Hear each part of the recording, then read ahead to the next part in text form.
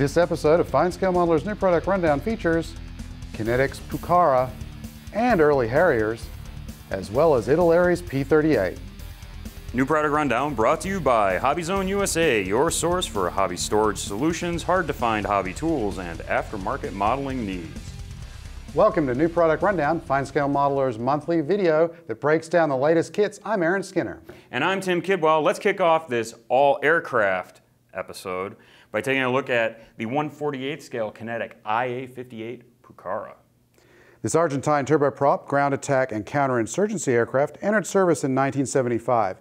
It was almost immediately called out to carry out strikes against communist guerrillas in northwest Argentina. It would see more combat in the Falklands War, and the Sri Lankan Air Force used several in that country's long-running civil war. The slender fuselage halves are marked by fine recessed panel lines and petite raised and recessed rivets. The rudder hinge detail looks terrific, a feature reflected on the horizontal stabilizers. The one-piece lower wing half incorporates a section of the belly and appears to join on natural panel lines. Surface detail on the wings is a combination of recessed and raised panel lines and rivets. The ailerons are molded in place, but the separate flaps are designed to be posed extended. Detail in the tandem two-place cockpit includes side consoles with throttle quadrants and other controls, sides, multi-part ejection seats, control sticks, pedals, instrument panels, and shrouds.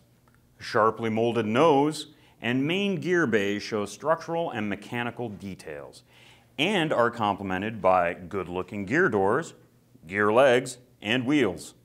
To finish the nacelles molded on the wings, the kit provides halves and a front for each engine. A separate piece covers the back and sandwiches the exhaust. Three-bladed props and pointy spinners finish the work.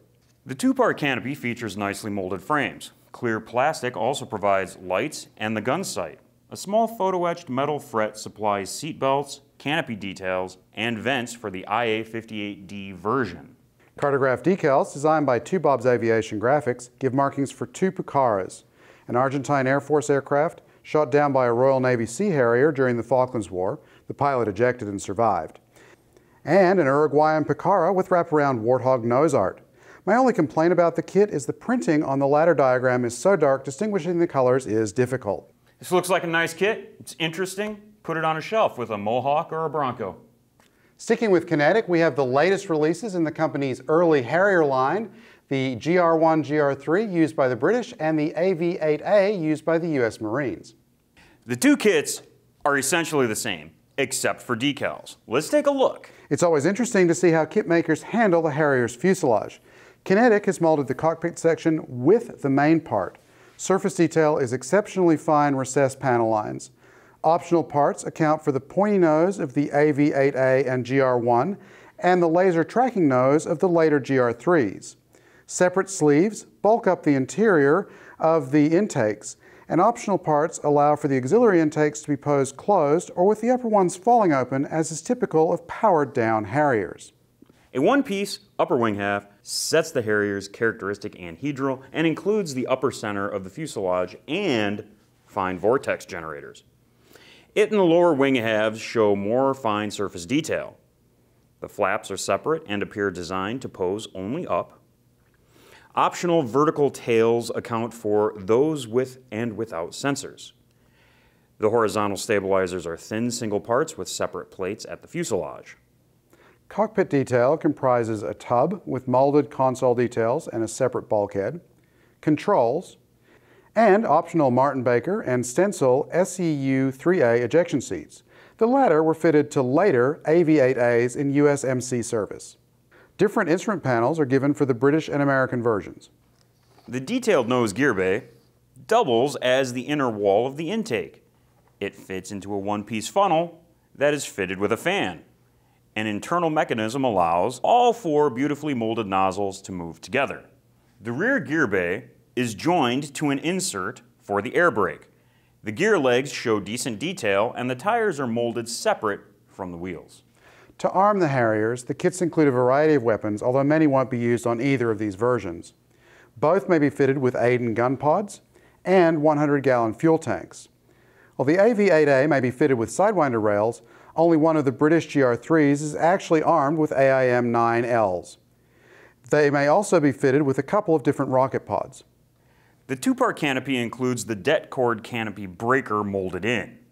Clear parts also provide lights and the HUD. A photo-etched brass fret supplies the seat harness and various external features. Cartograph decals designed by Cross Delta are included in both kits. The GR1 GR3 kit supplies markings for 7 Royal Air Force fighters, including 1 from the Falklands War. 6 AV-8As are covered by the sheet in that kit, including a couple with colorful rudder stripes. These are nice looking kits, and the instructions do a great job of showing you how the build options work with the different marking choices. Next up, let's take a look at Italeri's 1/72nd scale P-38J Lightning. Now, at one time, Italeri reboxed Dragon's P-38J in this scale. This is not that kit. Instead, you get Academy's terrific Lightning, which Paul Boyer described as the best P-38 in 1/72nd scale. Academy hasn't re-released it since 2005, so it's great to see it back on shelves. Most of the center pod is molded with the wings.